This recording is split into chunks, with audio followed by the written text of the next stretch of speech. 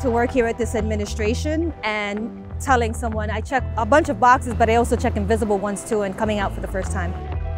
New York has a history of inviting people from all walks of life, from all parts of the world. It's a mecca.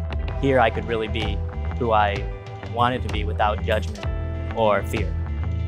Pride has always been bringing people together, and it's also a struggle and a continued protest. Around the country, we are seeing attacks on the transgender community, especially for people of color.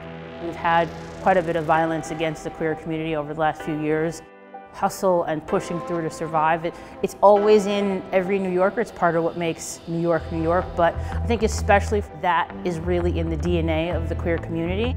What we want to make sure people know, especially young people, is that New York City has your back, and we are always going to be here for you.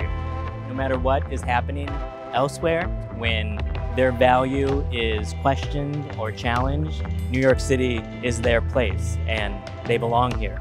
The number of people that come here without a dime to their name or a sense of where they're going to go, it's our job as a city and particularly in the government to make sure the resources and the support networks for that acceptance actually materialize.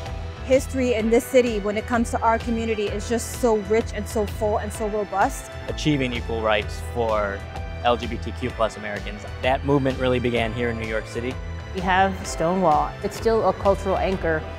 When marriage equality became the law of the land, to have the community collectively to come together and celebrate that love is love was absolutely powerful. New York City Pride was one of the first events that I went to after coming out. It's an unbelievable experience. You feel that you belong.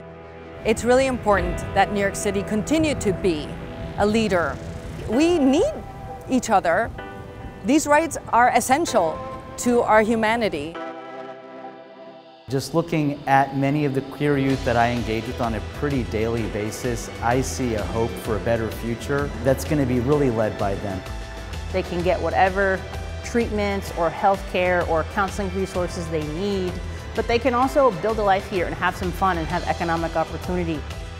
We're not only a beacon of hope, but we want to be that welcoming rainbow. We want you here. We are going to speak out for you. They have LGBTQ ancestors that are literally lifting them up in anything that they want to do, and that it is possible here.